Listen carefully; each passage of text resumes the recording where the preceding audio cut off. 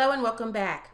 Today we will have Lecture 10-2, the last lecture in this course, on discrete time system design transfer function control.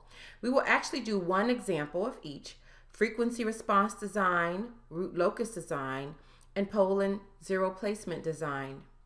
The objectives are similar to the last lecture, that students should be able to use root locus, transfer functions, Bode diagrams, and charts to design a discrete time control systems. Students should be able to use constant lead and lag compensators, including PID control, to design a discrete time control system. Recall that lead compensators are an approximation of PD control and are used to increase the gain crossover frequency and add additional phase for a control system. Lag compensators are an approximation of PI control and reduce the gain crossover frequency to a new phase margin. Finally, a lag lead compensator is a combination of the prior two and is an approximation of PID control. In order to design a discrete time system using lag or lead control, it is necessary to use a bilinear transformation to the W or S domain. The W domain is like a continuous time domain where the controller is designed and then converted back to the discrete time. Table 1 summarizes lead and lag controllers, and Table 2 summarizes second-order system characteristics. Here we have Table 1. Recall that for continuous time, a lead controller is K times tau S plus 1 over alpha tau S plus 1, where alpha is less than 1. But in discrete time, it's K times Z minus tau over Z minus alpha tau, where alpha is greater than 1. A lag controller in continuous time is K times tau S plus 1 over alpha tau S plus 1, where alpha is greater than 1. And in discrete time, it's K times Z minus tau over Z minus alpha tau, where alpha is between 0 and 1. Some of the useful equations would be how to calculate alpha, and it's 1 minus the sine of phi max over 1 plus the sine of phi max, where tau is equal to 1 over the maximum frequency and times the square root of alpha. We also have proportional controllers in continuous time as Kp, Ki over S, Kds. In discrete time, it's also Kp, as we talked about in the last lecture, and the integral is Ki Tz over Z minus 1, and the derivative is Kd times Z minus 1 over Tz. The last column shows an alternate representation for the integral and derivative controllers found by using the bilinear transformation for designing compensators.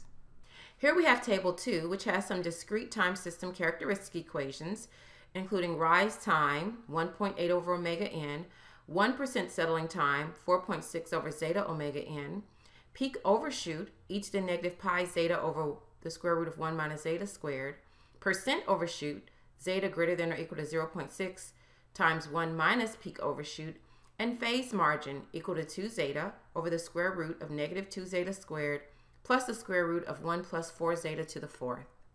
Table 3 is a summary of the bilinear transformations we will use for digital controller design. We actually used the one on the left in the last lecture, the bilinear transformation for stability, and then we made a Routh-Hurwitz table to test the stability of a digital control system. And it is S equals Z plus 1 over Z minus 1 transforms to Z equals S plus 1 over S minus 1. And for cascade compensation, the transformation is S is equal to 2 times Z minus 1 over T times Z plus 1, which equals Z, which equals 2 over T plus S over 2 over T minus S. And this is what was used in the prior table to convert the integral and derivative controllers using bilinear transformations. The steps for root locus gain design are to draw the Bode magnitude and phase plots for K equal 1, determine the required phase margin, find the frequency on the Bode plot that yields the desired phase margin, change the gain by an amount to force the magnitude curve to go through 0 decibels at the frequency found in Step 3, and verify the design by using MATLAB Simulink and/or SISO design tool.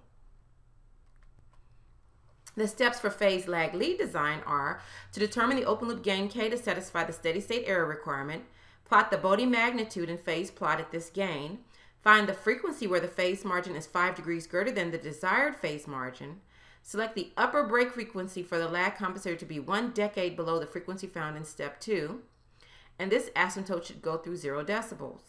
Select the lower break frequency for the lag compensator to be 1 decade below the frequency found in step 3, and this asymptote should go through 20 decibels. Adjust the gain on the compensator to adjust for any attenuation in the lag network in order to keep the steady state error in step 1 the same. Finally, verify the design by using MATLAB, Simulink, and/or Sisal design tool.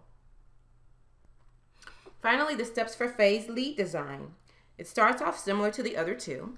You want to determine the open loop gain K to satisfy the steady state error requirements, and then plot the Bode magnitude and phase plot at this gain. Next, find the new open loop crossover frequency from the desired omega max. This is where the phase lead will be added. Find the phase margin for Kg at omega x at the desired crossover frequency. Determine the needed phase lead, phi max, and add a 5-degree adjustment factor. Then compute alpha and tau by using the formulas in Table 1. And step 6 is always to check your work by verifying the design using MATLAB, Simulink, and/or Sisal design tool.